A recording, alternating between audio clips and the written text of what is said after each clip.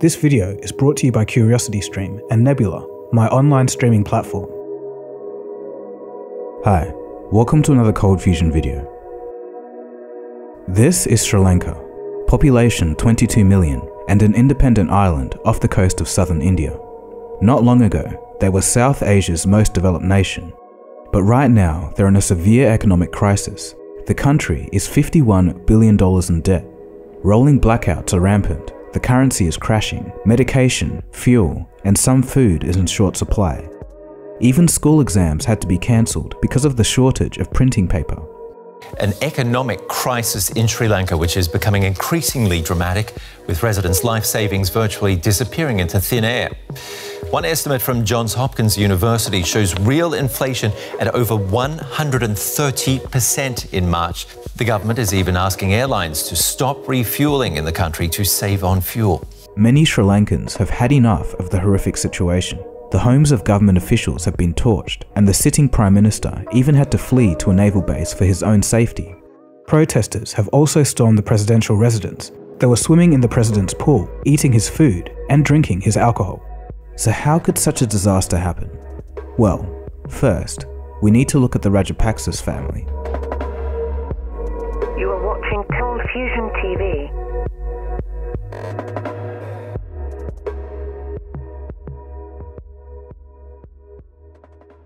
The Rajapaksas has been a powerful family in the country for a while. Their wealth came from rice and coconut farming, and their power from their activities in politics.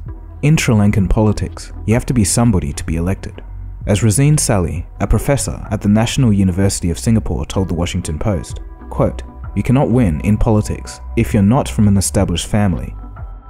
The second of 9 children, Mahinda Rajapaksas, became president in 2005, and for 10 years, the country became a family business. As the family's influence grew, soon, other brothers, sons, nephews, cousins, daughter-in-laws, and other relatives joined the government, occupying top positions in various administrations. Sri Lanka was now a family affair. Mahinda named his brother Gotabaya as defense secretary, while Basil and their oldest brother, Jamal, were placed in charge of irrigation and economic development. Sri Lanka enjoyed years of growth, fueled by a mountain of foreign debt, but for much of their rule, things were going well. Despite some critics, many Sri Lankans were fans of the ruling family, not only for bringing up the country in social standing, but also for bringing peace to the nation. From 1983 to 2009, there was a horrific civil war in the country. A rebel group called the Tamil Tigers would fight against the government, citing discrimination.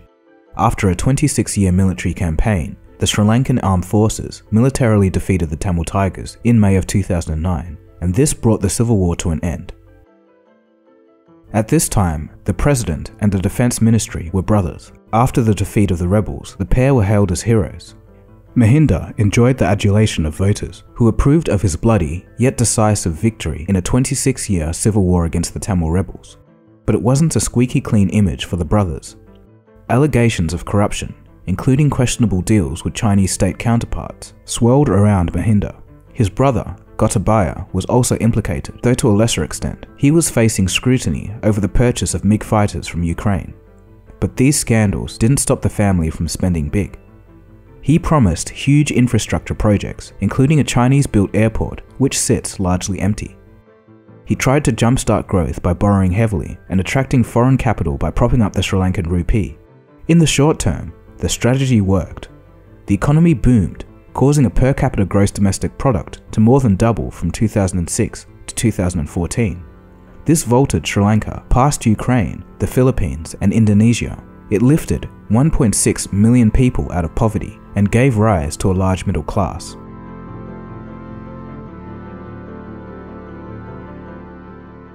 By 2019, Sri Lanka ascended to the ranks of the World Bank's upper middle income countries. Though all of that growth came at a cost, Sri Lanka's external debt tripled from 2006 to 2012, pushing total public debt to 119% of GDP. In 2015, these policies were suspended, but the debt continued to accumulate. With each passing year, the family government made even more mistakes. Each mistake led to ever greater risk.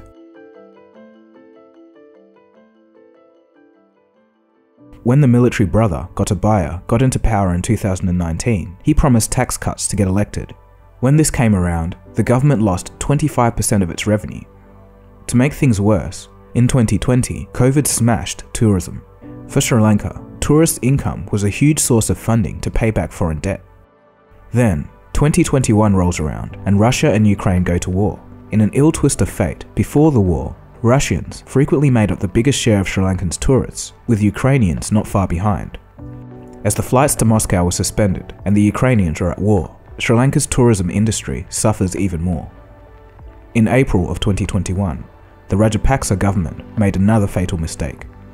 To prevent the drain of foreign exchange reserves, all fertilizer imports were completely banned.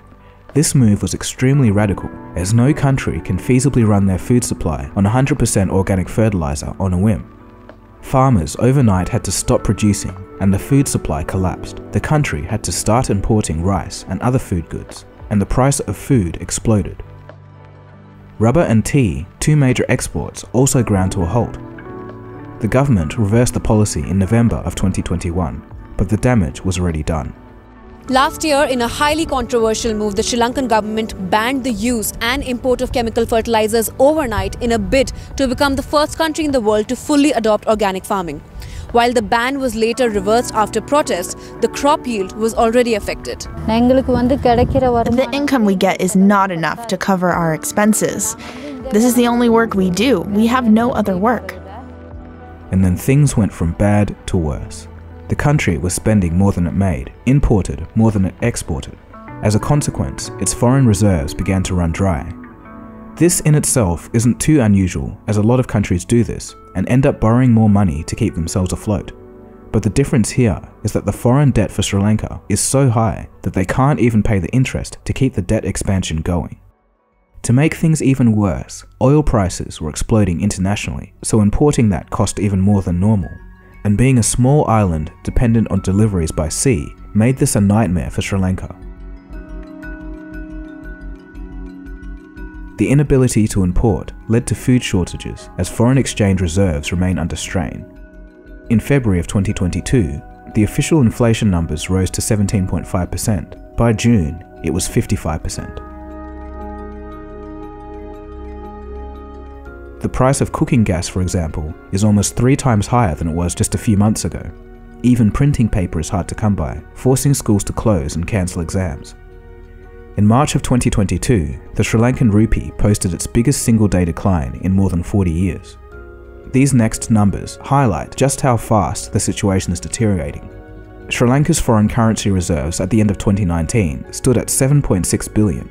This had fallen to 1.93 billion in March of 2020. And by July of 2022, all that remains is 50 million. There is no longer enough foreign currency to import basics such as fuel. On June 29, 2022, the country suspended fuel sales. It only had enough fuel for just one more day, and it will be given out in absolute emergencies. It was the first country to ban sales of petrol since the fuel crisis in the 1970s. Before long, the situation was horrific. Citizens began starving, and there was a shortage of everything, food and fuel being the most pressing. Long fuel lines are a common sight. Arguments occur and fights break out. One rickshaw driver even dies of heat stroke. The government is now so short on funds that it's going to start printing money to pay employees' salaries, and most of us know how that turns out. It's basically the end of the line for the Sri Lankan economy. Sri Lanka no longer has money to import goods, and they can no longer function to produce enough revenue. In April, the government defaulted on its external debt worth 51 billion. 7 billion more is due at the end of the year. Starting in early April of 2021, protests began to erupt all over Sri Lanka. At first, the government tried to squash the protesters, triggering deadly crashes across the country, but they couldn't hold back the tide of anger. The Rajapaksa brothers, once hailed by many as heroes for winning the civil war, are now reviled as leaders. It's a dramatic fall from grace for a family that dominated Sri Lankan politics for over a decade. The former president, Mahinda Rajapaksa, had to be evacuated from his official residence after protesters attempted to storm the house. Other family houses of the Rajapaksas have also been targeted elsewhere in Sri Lanka. People are so frustrated because of Rajapaksas. We need our money back. We need our country back. We are here to support us, these people. I mean, everyone can see that how much we're suffering. There's lines everywhere, gas, petrol. Currently, Sri Lanka is in a very risky situation with great uncertainty. And just to highlight this, as I was finishing up the episode, more news broke. On June 10th, hundreds of thousands of protesters broke into President Gotabaya's official residence. Here we go! No way we can stop it, man! That's it! That's Sri Lanka! The moment the dam broke, There we go! and they swarmed into the office of a president already fled. Bloody hell! At 10 AM local time, he fled. Gotabaya's motorcade was seen speeding down the highway out of the city. His secretary and other officials didn't know his whereabouts, but he was later stopped at the airport trying to flee the country to Dubai. After he left, protesters wearing helmets and waving Sri Lankan flags broke into the president's residence, some cooking food in the kitchen, while others are seen swimming in the pool. There was even a piano sing-along in one of the rooms to lift morale. And for the first time, several Sri Lankan military personnel joined the protesters, marking a turning point in the government's control of the situation. The protests and storming of the government residence also shows what happens when governments lose control of an economy. All other world governments should be watching this closely. Overall, it's a tragic situation, a potent combination of government mismanagement and external economic and geopolitical factors. Moreover, without a stable government, it's going to be very difficult to negotiate loans or restructure the country's debts. So it looks like the end of the Rajapaksa family dynasty and the long years of complete control it exercised over this island nation. So how can this be fixed? Well, basically, the only option is to get loans. Sri Lanka is seeking emergency loans of $3 billion to pay for essential imports such as fuel. The World Bank has agreed to lend $600 million, and the government is also asking for $4 billion from the International Monetary Fund. The IMF said that the government must raise interest rates and taxes as a condition for the loan, which would make the country's cost of living crisis even worse. They're also seeking help from China, India, Qatar, Australia, Japan, the US, and more. Sri Lanka and India have signed a $1 billion credit line for importing essentials, including food and medicine. Sri Lanka owes $6.5 billion to China, and the two are in talks on how to restructure the debt. China agreed to bolster Sri Lankan's foreign currency reserves by swapping the Sri Lankan rupee for its currency, the renminbi. Though since then, China has signalled displeasure over Sri Lanka also approaching the IMF for help. The Rajapaksas are now not only concerned for their political future, but also for their safety and security when a new government takes over. We can only hope that things turn around for the nation and they can get the resources they need to rebuild their economy. No citizen of any nation deserves what has happened to the people of Sri Lanka. So I've been sitting on this script for a couple of months, just waiting and seeing if things would improve, but they really haven't. So I think it's ultimately important that people know what's going on here. So stay safe out there if you're from Sri Lanka. Generally speaking, the news cycle can be quite negative, but what if you could just leave it all behind? Put a stop to the endless doom scrolling and internet arguments? Well, that's what many people have started to do. It's a phenomena dubbed the dumb phone revolution. It's living a life with a phone that only does calls and texts. I've made a ColdFusion episode on it, and it's an interesting look into why and how this is happening. If you want to see this episode right now, you can head to my streaming platform, Nebula. Nebula is a streaming platform made by creators for creators. It's going to allow me to experiment with different kinds of content without having to worry about demonetization or the algorithm, and best of all, it's ad-free. Nebula features YouTube's best educational content creators like Real Engineering, Polymatter, and Mustard. Nebula is partnering with CuriosityStream. We have a deal where you can sign up with the link below, not only to get access to CuriosityStream, but you'll also get Nebula for free. It's not a trial, you'll have it as long as you're a CuriosityStream member.